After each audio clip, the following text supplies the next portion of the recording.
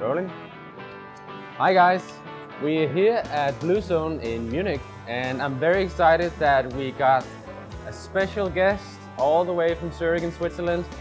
It's the Swiss denim freak himself, and we're going to talk about some sides about his personal life and his story that you might not know. So I think this is going to be interesting. Okay, so we know, you got into denim when you were a kid in the early 70s. Your family got a parcel with a couple of jeans and you had to share them with your brothers. And you were just crazy about denim from that day, really. So you've been collecting thousands and thousands of pieces over the years. And we know that. Okay, let's talk about things that people might not know about you already. Socks in sandals. Yeah. What is up with that? I grew up with sandals and socks, so I just keep going with this because it's very comfy for me. For skiing I have ski boots, for climbing or hiking I have my hiking boots, and when it's raining I have my sort of rain boots because I'm bicycling every day, and when I'm arriving in the office or so, then I'm switching back to my sandals. I just buy every 3-4 years one pair. And so you're not addicted to specifically one brand that are making the best sandals in your opinion? I don't have I just have a denim addiction, but no sandal addiction. Okay. Let's keep it that way. Let's keep it that way. Okay. Then there's the chocolates, because anyone who's met you has likely received a little piece of chocolate. Why do you do that? How did you start with it? The story is I'm probably a little bit crazy about sweet stuff. I don't know why, so I'm eating chocolate every day. You always can get it in big boxes, in 1 kilo or 1.3 kilo boxes. And so it's the cheapest way and it's one of the best chocolates. It's just from a big warehouse called Migros. I only buy them when they are on sale, and it's always 50% down, so it's for 9 or 11 Swiss francs, 1.3 kilo. It became also a sort of a kind of a business card for yourself. Yeah, it's also prepping up a little bit my crappy visitor card, which is yeah, that's another thing. I just distribute them to people when I see some raw denim heads or some other people with raw denim or faded items, to sensibilize them that they shouldn't throw this away because they could donate it to the museum when they have finished with these jeans. The idea is that people put this in their closet or the cupboard where they have their clothes, and when they moving day or grounding a family or whatever, and then the girlfriend or the wife is telling, so we have to clean up now, so they're not throwing away the jeans. They think, oh, there is a leaflet, oh, there is a museum to donate the jeans. So that's the idea behind this. Tell me about your job, because it took me a couple of years before I understood what this you actually do, because the Jeans Museum, that's not your full-time profession. You have 4 days a week, you have a normal job? I'm working 80% as a geographer for the government of Zurich, and I'm work the other 20% I'm trying to keep the Jeans Museum alive a little bit. What is it you do? Because you told me you map rivers. I'm specialized on geographical information systems, so I'm responsible for the government of Zurich of the 3,600 kilometers of rivers, streams, all the 2,000 lakes, the little ones, about the water management stuff. So I have to check that the data is correct. So you have to basically check that the lakes and the rivers are still where the maps say they are? Yeah, or I have to check that the people who are working on this, they are doing the job right. When it's cold or by skiing, I have 2 pairs of jeans, or when it's very, very cold, I have 3 pairs of jeans, so that's very easy. Or then 2 denim jackets or 3 denim jackets. When it's over 4,200 meters, then I change to proper pants or jackets. You're wearing, denim that's cotton and that gets wet and gets heavy. Isn't that like super unpractical? For me, it's very comfy because I'm wearing oversized. It's a very big leg room, everything. So no big deal for me to climb.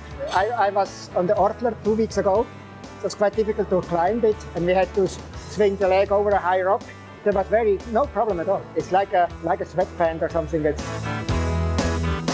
When I'm turning 16 years old, the first time we had a little race in the school, and then surprisingly I was winning the whole race, #1. I never had done anything before. Then I think, oh, it's not so bad. And then I went starting running a little bit. I always loved the mountains. I was running up hills since I was a little kid. That was always possible to run up from 700 to 2,100 meters. But why were you running up and down? I just love it. I don't know. It's like a raw denim addictness. I was somehow running addictness. I just love to do some physical sport. Yeah, it's keeping me a little bit younger, I hope. I guess you've worked in the same place for some time, but what do your colleagues think about your jeans and your outfit? All of them know that I'm a little bit weird. They just know I'm crazy denim head. So I made several of those people, how you say this, denim addict, raw denim addict. So you converted them into... Yeah, I convert them. Like a missionary, I told them that's a little bit crappy. Switch from H&M to perhaps... So where do you send them to BMC, or where do you send them? It depending how much money they have. People on lower charges, I tell them try to get perhaps an APC or Nudie or Edwin. If I see people on higher positions, I can send them to VMC style or DC style, or go for some Japanese denim directly. Do any other of your family members also wear raw denim? Some of them, they know a little bit. The whole family knows about my raw denim addictness, but they think it's too expensive and it's too stiff, not comfy. So. And how do they think about that you are collecting all those jeans and that there are so many over the years? They're just thinking is we have a crazy brother, so but there's nothing special on this. Because our family is very big. I have 9 sisters and brothers, so they are just thinking, okay, when we are 10 people, there is a risk that you have one crazy guy. Statistically, so not a big deal. If you have to pick just one item during all those years? I have had 10 holy grail items in my, I mean the 14,000 items in the jeans room. I have 800 private items in my living room. Okay, just wait. You have 800 pairs of jeans in your living room? In my bedroom. Okay.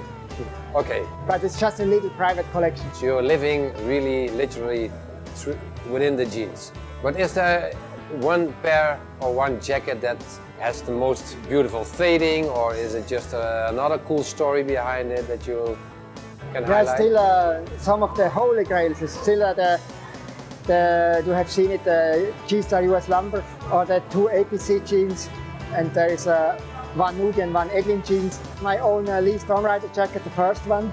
How many pieces do you have from the Storm Rider jacket? Storm Rider is my top favorite item about jackets. I don't know exactly, probably 300. 300 from the same jacket styles? Exactly the same style. Most of them late end 60s, early 70s. So you receive a lot of items worldwide, but you are also buying a lot of stuff. Can you put an amount, a total amount on it? Since 2001, I'm spending 10,000 bucks for renting the 2 rooms every year. Then it's about 3,000 to 4,000 bucks every year for visiting the fairs, trade show denim shows, and about 7,000 bucks every year buying jeans.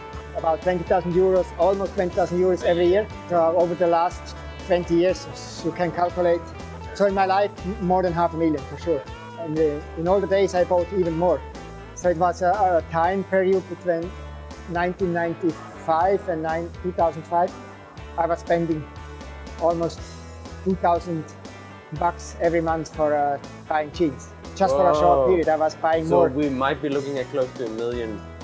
Yeah, the whole life I'm collecting since 1973. Probably it will be. So we can also call you, change your name in Denim Millionaire. Instead of Jeans Freak. Just with 14,000 items, but still. Yeah. Good. Yeah. Okay. I think that's a good finish. The Denim Millionaire. Denim Millionaire. I hope you enjoyed that as much as I did, learning about some of the details from Ruedi's life that I didn't know before. So here is the famous chocolate, for instance, which you will always get when you meet him. So nice. Thank you, Ruedi. And thank you for watching this video. Stay around for the next one, which will probably end soon. Thank you.